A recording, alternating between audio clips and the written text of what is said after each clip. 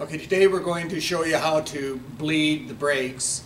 The way we do it at Garibaldi, there's several ways, but this is the most efficient way. It requires 3 people. It requires somebody to watch the master cylinder level so it does not go down to empty and then air gets into the system from trying to bleed it, so you're defeating your purpose. It requires somebody to apply the brake pedal or a pedal pusher, and it requires somebody to open the bleeders and close them at the right time. What you need is the right wrench for the bleeders, and the bleeders are on the back of the wheel cylinders because we're going to do rear wheel cylinders. And the bleeder screw is right there, and this is where the line goes in, and this is the wrench for the bleeder. So you need the proper size wrench, and you select that ahead of time. You need a container that's partially filled with brake fluid. This one's got brake fluid, about an inch of brake fluid in it. A suitable hose, rubber hose, that will go over the brake bleeder. And that's how we store it so it doesn't drip all over the place.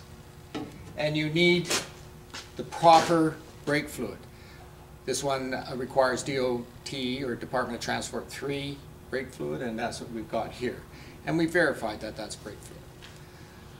So we take our equipment and we get the communication process going with the student or technician that's going to watch the master cylinder and the pedal pusher. So let's bleed some brakes.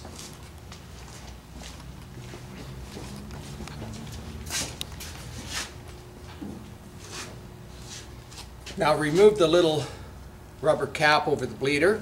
That's at the back. We can't see it here, but we don't really need to.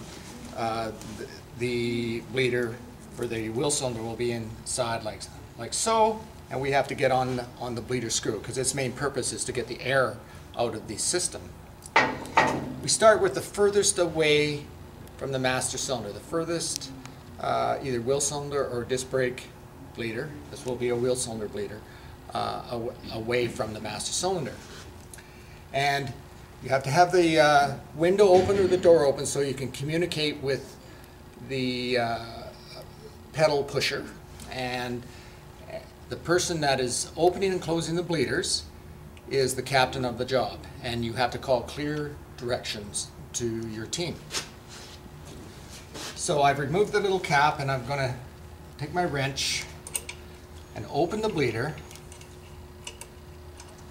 and I've selected this hose. It's the most common one, but we do have larger hoses, and I'm going to push that on the back of the bleeder, and it's open about 2 turns, and I'm going to have my wrench available, and I'm going to immerse this below the 1-inch level of brake fluid. And I'm going to hold the hose, and I'm going to give the directions to push the pedal 6 times. Okay, 6 times, please. I can hear and feel the air coming out, and that's what I'm concentrating on.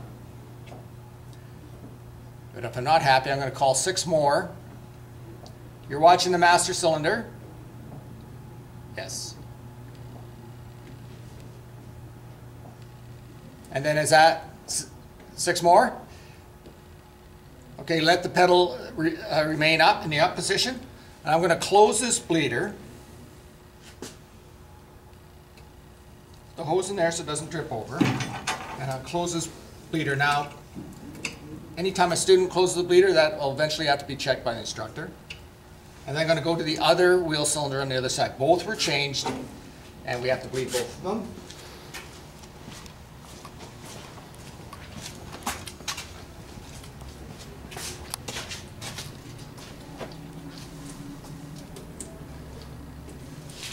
So I've got to remove that little cap on this one.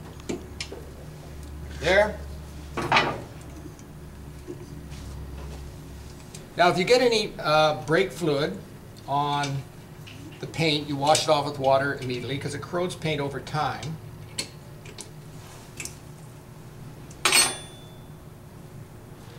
That on the bleeder.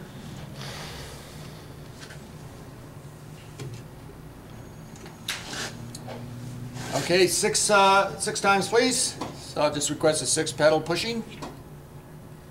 I can feel the air coming out of this one.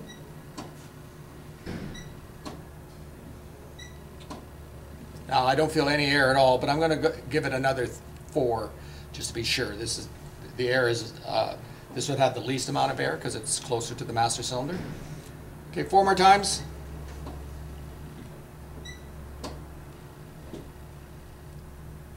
Is that good? Yep. Okay, so I wait about 3 seconds in case there's any more drawback before I pull off the hose, and then I put the hose